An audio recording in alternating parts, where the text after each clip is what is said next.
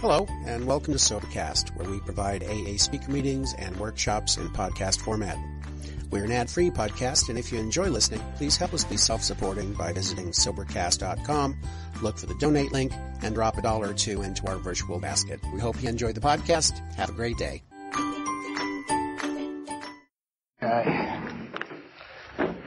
So, I'm Craig. I'm an alcoholic. Thanks, Christine, for asking me to come. I was here last month to hear a friend, and I've known Christine for a long, long time. I'm coming up on 18 in August, but my first couple of years, you know what? I have one day like you do. You know, I've done it like for 18 years that way, but it wasn't easy. I mean, I had to go screaming at the mountaintop with her. My first 2 years, because I couldn't figure this out. I didn't know, and I just knew I felt, after my 90 days, because I had 90 days, and that was like a whole new thing, because I had been, I went to a party in 1968 or whatever, 69, and I left in 2002. And for 36 years it worked. Pot, wine, beer, occasionally hard stuff, occasionally, I grew up with the Beatles. They did marijuana, I did it. They took acid, I took acid. And I was in the music business, and it was a fun time growing up. And it seemed to work for a long, long time. I was a recording artist on Warner Brothers. I had an album out in 1980, another record in CBS. But it didn't go, and that was the end. For me, my whole life was built around that. That was my higher power. I had married my childhood sweetheart that I met in 11th grade, and we were together for 30 years. We had 2 children. And she left me 20 years ago. So not because I was active in what brought me here. My behavior, I couldn't see it then. So I was very betrayed by God. I was a choir boy. I was a PTA guy, and I felt like, God, I was a faithful husband. How could you do this to me, God? And what I learned here in this program is God gives us all a free will. He didn't do nothing to me. He gave her a free will. She got tired of my crap and threw me out. And I was heartbroken. That was the end of my life. And I didn't care anymore. I was depressed. And I started going, I couldn't even drink or use for a while. But eventually, I got back into cocaine. And then I didn't want to hurt my nose, so I learned how to cook it. And it didn't take long for me to get financially, spiritually, emotionally just broken. I couldn't exist without it. I would be waiting. And I'm a depressive as well, so I never knew. When I was a kid, before I smoked weed, I was very serious. I had a duodenal ulcer, and then somebody popped a joint in my mouth, and I was okay for a lot of years. But, eventually it caught up to me. And so I hit a bottom at 50 years old. My son was 20. He sold me, just to give you a little, my drunk-a-lug. Definitely an alcoholic. I didn't know it at the time, because all my brother-in-laws back east they drink heavy. And all my friends. We all drink. I'm a good drinker. I can drink people because I have a high tolerance. But I didn't ever consider myself an alcoholic. But now that I got here, I see I'm a blackout drinker. I passed out. Matter of fact, my wife and I had bought our first Honda Accord. It was beautiful. It was 93.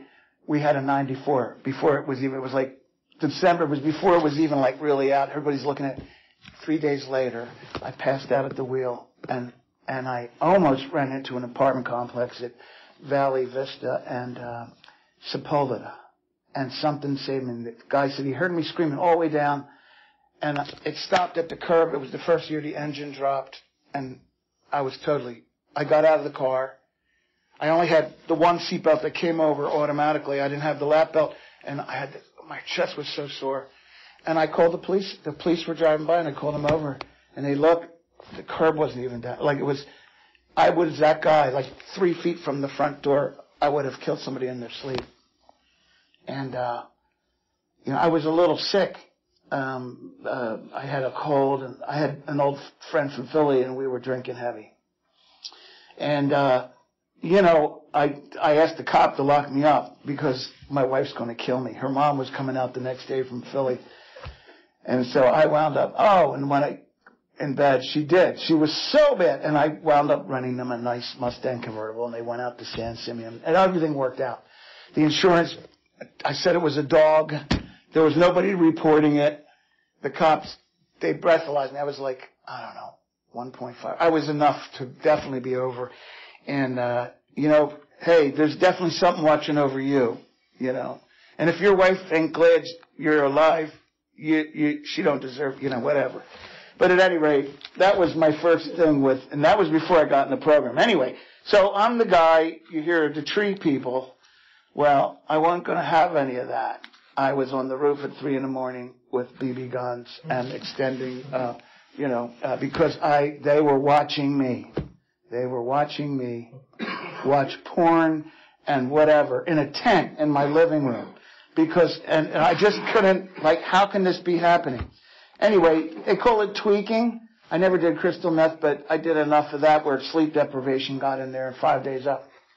But I can't tell you how many times I passed out the wheel. I lost my car one night from being so drunk. And I knew I was going to get pulled over some. I was maybe within a mile of the house, but I didn't remember. And I had to just go up and down streets. What a way to live. I mean, I'd go driving because they were watching me in my home. I mean, I actually did crazy things like go to the adult store where the little booths are, and I'd be smoking cigarettes, and I'd have my car. And a guy that worked there said, "Are you crazy? What do you do? There's cops. People are getting busted." And I didn't care. I just wanted to be left alone. I walked into the cop station barefooted with a videotape of them. And it was just insanity. I called the Army. I mean, it's still real to this day. It was such a crazy story. I don't have time to get into it. But anyway, my 20-year-old, because I was a recording artist and all, my 20-year-old, they got me help. Through a musician's assistance program, they put me in recovery for 30 days. It was Pasadena Recovery, which is actually a nice place now, but then it had just been converted from a convalescent home. And man, I'll tell you, it smelled like a convalescent home. It was not a nice place. And I wanted to get out of there. My son was 20. He said, "Dad, I'll never speak to you." I did it for my kids. And, eventually, a guy that worked there, a counselor, he was in the business, on the business side of the music business. He came up and talked to me, told me his story, and I could really relate. And then I started to go to outside meetings, and I started to hear the language of the heart. I liked the way we talk here. I started to do something. I went to all the meetings, NA, CA, MA, but I really loved AA because I loved the literature.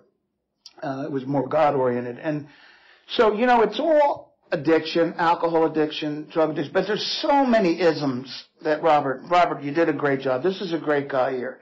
And, we've become very good friends, and he really is going for this. We can't, half measures avail us nothing. And this is a hard thing. I want to tell you stuff in the literature that is the truth, because the literature is where the truth is. Our founder knew us really well. He was very honest when he wrote the big book and the 12 and 12. And, the thing is we're basically wellness. Those that do not recover are people that cannot or will not completely give themselves to the simple program. I don't know about you, but I'm a will not. I will not do this. I didn't do a 4-step for longest time. I just hated the idea of a report. Matter of fact, when I finally did a 4-step, I put my 4th step on it. That's how much I resented it. So, yeah, I resent having to do this. It's true, because I didn't feel part of the club. I just never felt. So, but I did it like the message, and I belong to this prime time, and her and I used to be part of this Squirrely in the Park meeting, and I used to cook for it. I was a good cook, so I'd bring eggs, bacon, potatoes. Now they make it there. But, that kept me sober. There's maybe 6 of us back then. But I was dying because I was restless, irritable, discontented, and I couldn't figure it out. I wanted this so bad. See, the big book says the liquor was but a symptom. And then we had to get down to causes and conditions. And so, there's a lot of factors. It is a spiritual program. Don't let the God word scare you. You might already have a particular idea, but the big book is so open And I grew up in the church, and I was very into it. And it's not that I'm not, but AA allowed me to put down all my old ideas about a punishing God, a vengeful God, a spiteful God, and find a new way of looking at it through Emmett Fox's Sermon on the Mount, which is where our program came from. This is metaphysics and how to think rightly. Right thinking versus wrong thinking. I don't know about you. You know, right now, you might be thinking about what you're going to eat later. I can't wait till this meeting's over. I hate this guy. I can't stand what he's saying. What is he talking about? You know, see, this is what I do. I have these opinions, and I take them as truth. And so, you know, judge not or you should be judged. It's not just on the outside. It's what I do inside. You know, do unto others as you'd have them do unto you. That's the golden rule. Treat others as you'd have them treat you. But the fourth dimensional, the spiritual application is to think of others as you'd have them think of you. And this is hard. In my consciousness, my secret place of the Most High, this is where everything is. Everything on the outside manifests from what I produce in here. And as an alcoholic with untreated alcoholism, nothing's good. I wake up in the morning and everything sucks. There's no God. I hate you. I hate you. I don't like this program. I don't like these steps. I don't like nothing. Why am I an alcoholic? Why me? Why me? You know, it's always me, right? And so I was just talking to this gentleman here about it's a disease of selfishness. You know, the big book says that liquor was but a symptom. But selfishness, self-centeredness, that is the root of our troubles, driven by 100 forms of fear, self-delusion, self-seeking, and self-pity. We step on the toes of our fellows and they retaliate, sometimes seeming without provocation. But sometime in the past, we made decisions based on self that later placed us in a position to be hurt. So this gets into resentments are the number one offender. The reason we have a 4-step. The first thing we do is a resentment inventory. And everyone thinks it's just about the writing, but the most important thing, and Christine and I are in the same sponsorship family, I need to forgive all those people. The big book says on 66, if I was to live, I had to learn to master these resentments. And they give you like a one-time prayer. We pray for everyone for 2 weeks. If you miss a day, you got to start over. God, I resent the shit out of this motherfucker. May he have health, prosperity, and happiness. And everything I wish for myself be given to them as well. You see, it says even if you don't mean it, even if you don't really want it for them, do it anyway. Do it every day for 2 weeks. And at this meeting, there was an old man, Pat. He was an actor. He's been in he was great. And I didn't have the steps in place yet. And there was a guy that was threatening me and building a studio at my house, and they were ripping me off. And he used the big book against me. And I wanted to kill him. I was literally, to think murder is to murder. This is what is said. So he gave me this thing, and I practiced it. And I'll tell you what, I learned to forgive him. It left me. A year later, I heard he was in Hawaii, and I got a resentment. Oh, there he is with my money in Hawaii. And then a week later, I heard he was dead on a piece of cardboard, overdosed. And I didn't go to, good, he got his. No, I went to praying for his soul. And to this day, the work he did, though he ripped me off, was still good. I took it, when I was in the sober living, I took in a bunch of guys, and they were all addicts. They all went out while they were working, but I didn't know it. Smoking crack and whatever. But, there was some good work done and whatever. And I'm able to, forgive all that.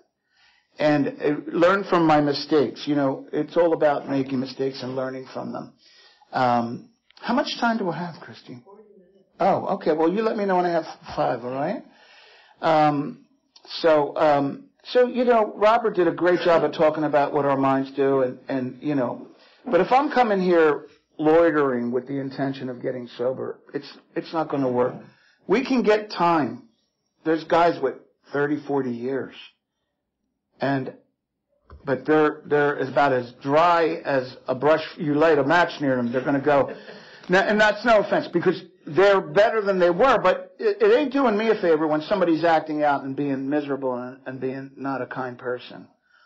And so sobriety is more than abstinence from drugs and alcohol. Sobriety is sober thinking. It's soundness of mind. So in step 1, I got here. I was defeated. I'm in a tent in my living room. I came out of compliance. I knew I was powerless. I didn't think alcohol was a problem. But as I started to read, the information, and when I was in there was a guy in rehab that died from liver poisoning, from cirrhosis. And I just started to see how serious this was. And I believed what the big book says, and thank you for reading chapter 3, more about alcoholism, because, none of us like to admit that we're real alcoholics and that we're bodily and mentally different than our fellows. And that we had to fully concede to our innermost selves that this is the case. Like, if you have any lurking, if you have gone out and you're here, some of you are here at this home here and you're kind of in compliance. Many people come because the wife's going to leave them, the job's going to fire them, they got a DUI, whatever the reason. We get here, we don't come here out of virtue. Our literature says we come here out of circumstance. And, and the thing is, I have to fully concede that I can never drink successfully again. I can never use successfully again. Though my mind says, maybe, but you didn't have really a problem with pot. Now it's legal, But you see, my life is so good now. I don't need that. I work with a lot of men and women all over the world because this method I do, my speaking is on this website and it goes all over and people call me through Messenger or wherever and, they say, hey, we don't have a good meeting, I like what you're saying, would you work with me? And the steps are the steps when they're taken, and, they're on the wall there, but, I admitted I was powerless over alcohol. It's the only time alcohol is mentioned in Alcoholics Anonymous. I'm powerless over women, sex, gambling, cigarettes, money. There's a lot of programs. They all deal with that first half of step 1. What we talk about in this primetime group, there's a dash that my life had become unmanageable. Well, I got here. I was in a tent in my living room, crashing cars, whatever. My life was pretty unmanageable. But now, I'm like a year sober, and I'm ready to blow my brains out. You see, the alcohol was my solution. Not the 2 treatments for alcoholism. One is alcohol. It works great. Unfortunately, it has a lot of symptoms. Usually, we break out in handcuffs or something like that, right? But that wasn't my case. But you see, if you're not sure you're an alcoholic, it's really simple. It says if when you sincerely want to, you find you can't quit entirely, or if when drinking you can't control the amount you drink, you're probably an alcoholic. And if that be the case, you suffer from an illness. They didn't call it a disease now. You suffer from an illness which only a spiritual experience can conquer. So it's a spiritual solution because we were drinking liquid spirits. We were smoking spirits to lift our spirits so that we could live in this world. I'm a depressive. I was self-medicating for years. Now you take my medicine. How am I supposed to live with these feelings in this mind that just won't shut up? So, the step, I need something sufficient, a message of substance and weight. And what happens with the 12 steps in an order form? They help to produce a new way of thinking with no reference to the old. The old guy's still there. I was talking to this gentleman here. Self can never go away. But what it is, instead of the old self, the lower self, small s, I'm trying to build a new self, the capital S, the higher self. What is that? Well, my whole problem has been the misuse of willpower. Whatever this God is, gave us free will and will not mess with it. Matter of fact, it's the fall of man. Free will. We were given the Garden of Eden. Just don't eat the damn apple, right? And we had to have the apple. It's never enough. Because the ego, and we have what's called an infantile ego. There was a doctor back in AA's pioneering time named Dr. Harry Tebow. He's mentioned in the back of the big book, but there's a whole bunch of papers on him. And he studied us when we were new. And he saw a trait we all had called an infantile ego.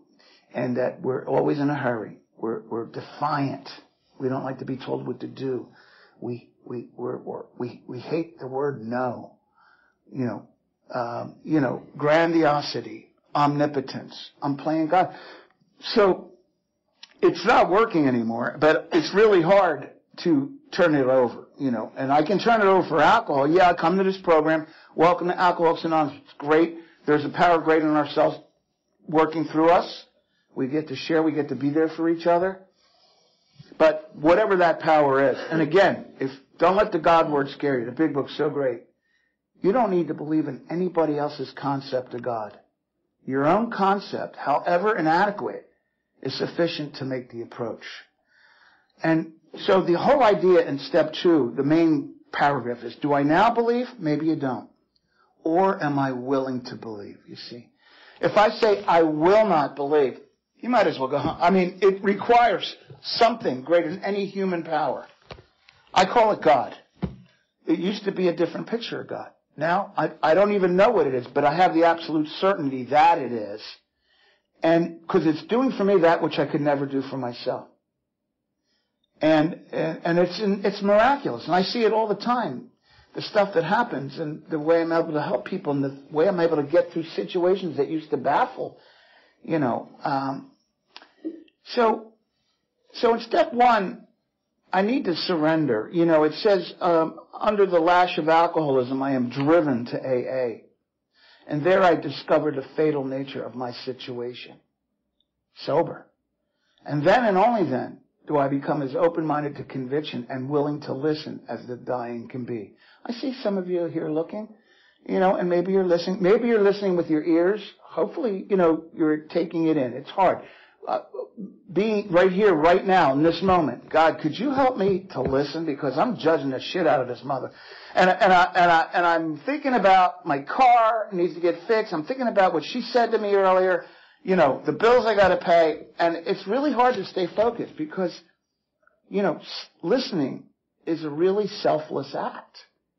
You're having a conversation with me. I'm thinking about what I'm going to say. I'm not, I've learned to look at people in the eye and listen to them. Listen good. And remember, I do a lot of fist steps. I remember what somebody's saying. It might save their life.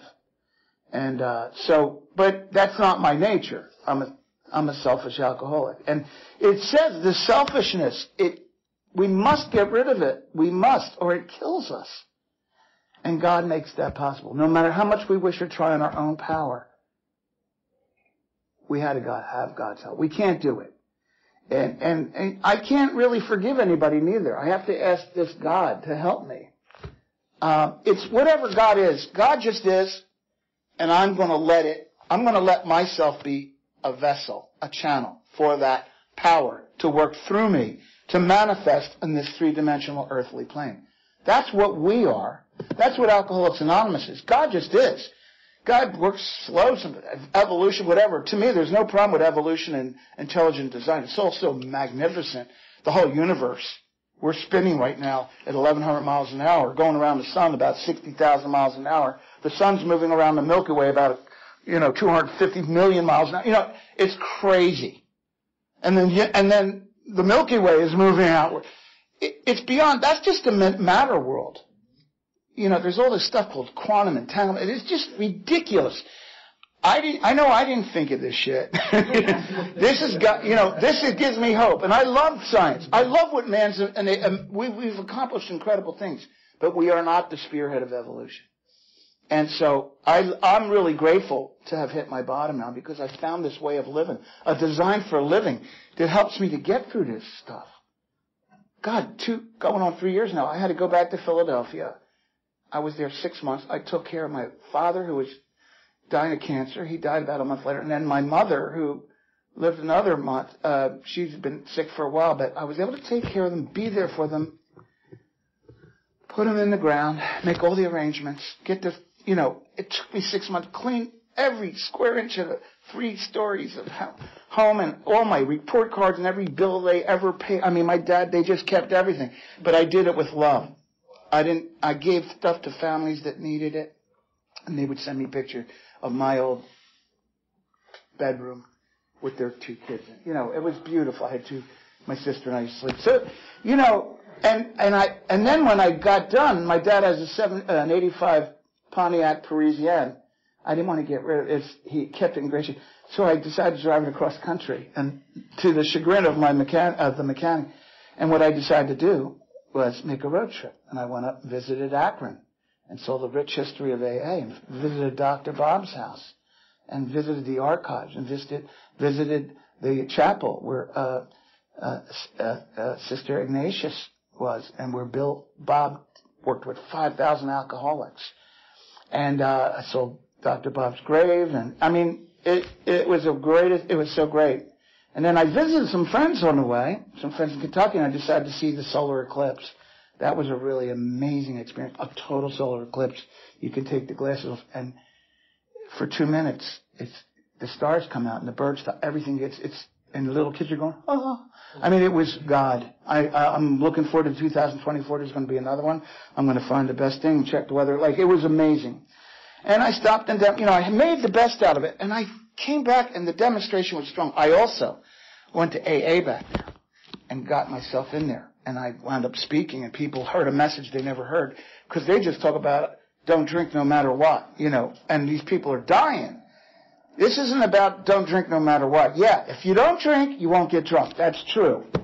Meeting goers or winners or whatever, but meetings alone aren't enough. I need it all. I need that triangle. I need the 12 steps of recovery as a foundation to help me to change. I need service and unity, the triangle. And when I do that in a day that I'm in, I'm complete. That's how the circle is complete.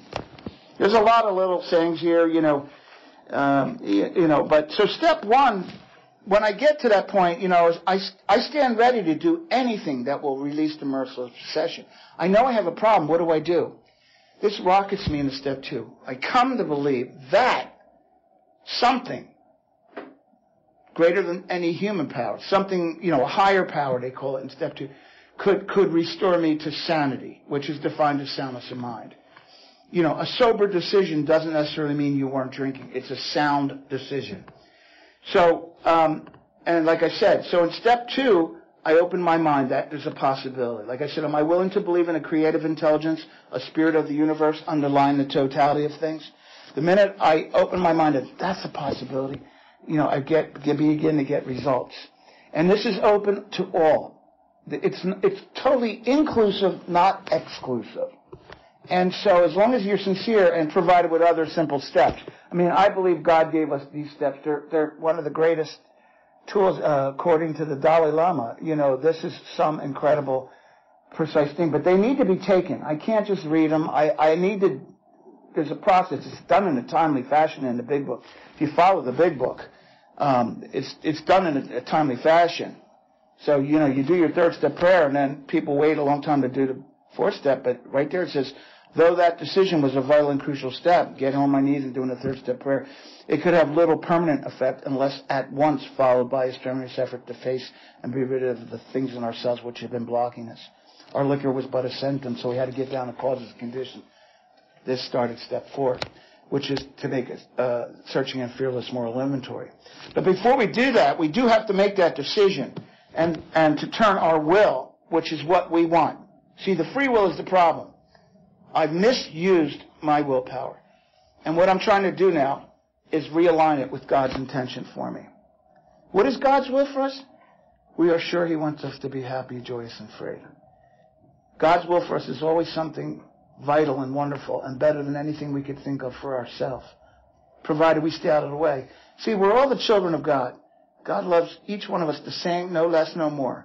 And my ego, though, I am either the best or I'm the worst. I'm never one with anybody. I am never a drunk among drunks, a worker among workers. But when I get that humility, because this is the whole thing is my ego is really bad, right? So I need to quell it. What quells that? Some pain. Pain is the touchstone of all spiritual. If you're struggling tonight with time, just know that it's the greatest motivator there is. Because in step 1, only through utter defeat am I able to take my first steps towards liberation and strength. Our personal powerlessness finally turns out to be firm bedrock upon which happy and purposeful lives may be built. See, that's the good news. You know why? Why all the insistence every AA must hit bottom first? Because I'd never do this thing. You wouldn't be here tonight if you just put the plug in the jug. We all come out of compliance to some degree, which means I haven't really surrendered. And this is what the word admit is. Admit, that it means I do it reluctantly. I give this example a lot. You stole that, Craig? No, I didn't. You stole that, Craig? No, I didn't. Craig, we have you on video stealing that. Okay, I admit it. You see, we don't come here like willingly. So I just want to get everybody off my back. The courts, the wife, the job, whatever. You know, in AA's pioneering time, they didn't let you in right away. They would interview you and your wife because they knew you had to be serious. That's why the recovery in the forward to the second edition was much stronger. It said 50% of the people went out, and then another 25% came back, and then even those that really tried would get it because they were more serious. Today we got court cards, we got kids, we got people that haven't necessarily hit a bottom yet. And so the desperation is a big part of it. They wanted to make sure your liver was blown out, you were missing teeth. If you had a watch, you may not have hit a bottom yet. Your wife said, you got to do something. I'm throwing him out of the house, and he's losing everything. And then maybe you'd be willing enough. They called them last gaspers. It says even these last gaspers had difficulty, but when they laid hold of the principles with all the fervor of a drowning man seizing a life preserver, they invariably got well. And so are you desperate now as a drowning man seizing a life preserver? These are principles. Are you willing to listen with the conviction of a dying man? So when I do that, like I said, that rocks me into step 2.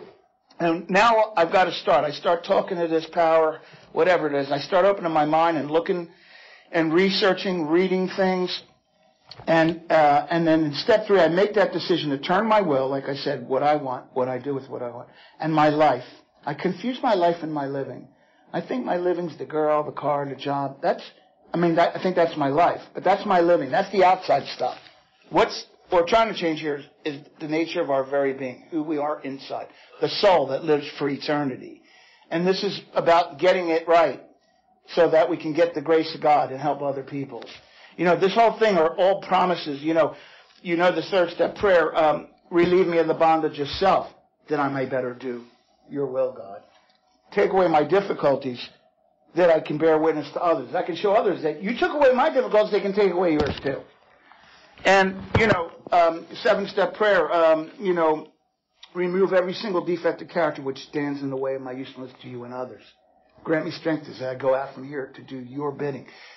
There's conditions, see, on page 53. He provided what we needed if, I have my sponsees underline if, because it separates what God will do. He'll provide what we needed if we kept close to Him and performed His work well. I can't just do this for myself, and I can't do it for anybody else. All I can do is try to carry this message of the 12 steps of recovery and our truth that's in our literature so that you can have a shot too. But it takes willingness. Thank you very much. We've got 5. If you're tired, I'll stop. You know what? I wanted to, get me out of here, right? I hated it. This was not for me. But now look at it. See, there's a passion here. This has to be a way of life.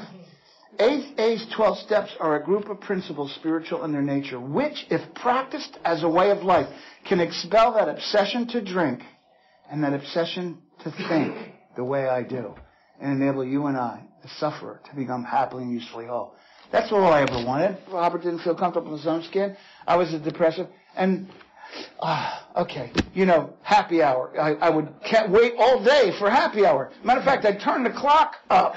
I used to get together with some of the mothers and say, we have to wait till 5, don't we? Or then we're alcoholics. Well, somewhere it's 5 o'clock. Let's move the clock on. And they always loved that. And we always would drink wine and we get lit and that's how I lived for many years.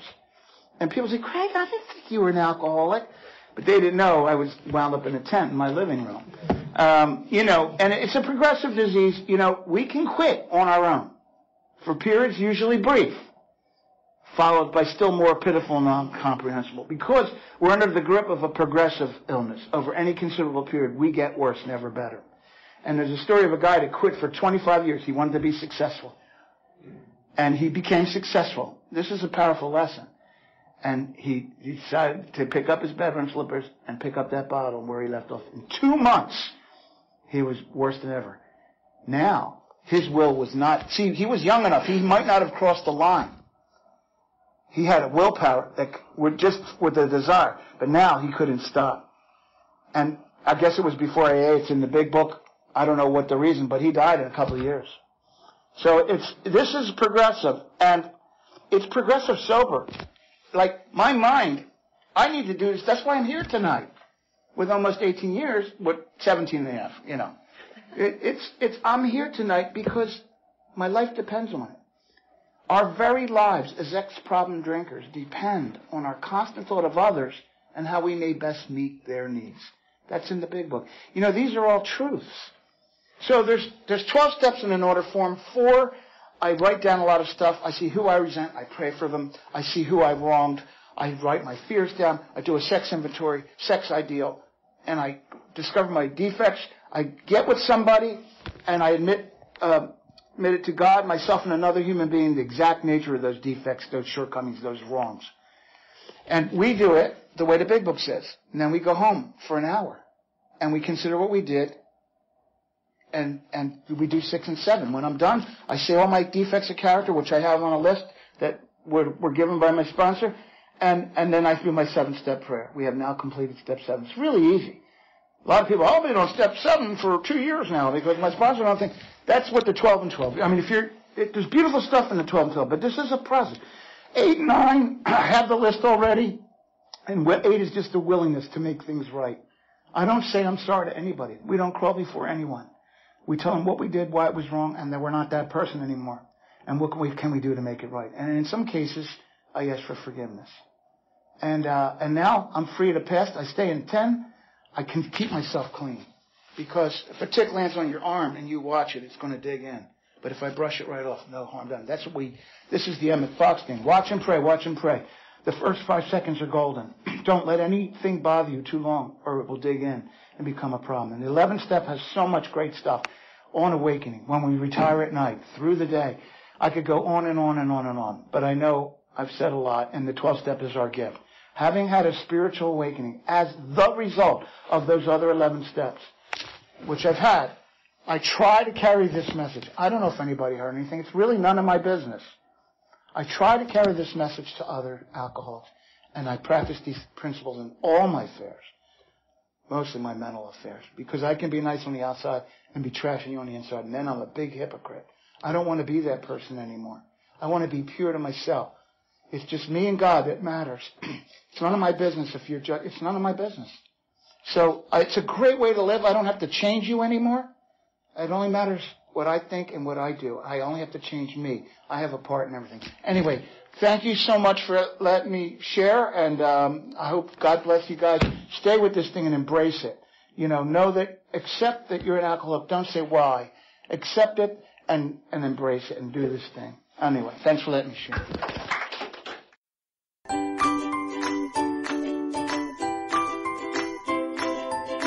Thanks for listening. I hope you enjoyed the podcast. Sobercast is ad-free, and we'd like your help in order to keep it that way. So if you'd like to help us be self-supporting by pledging $1 or $2 a month, visit Sobercast.com and look for the donate links. Thank you very much.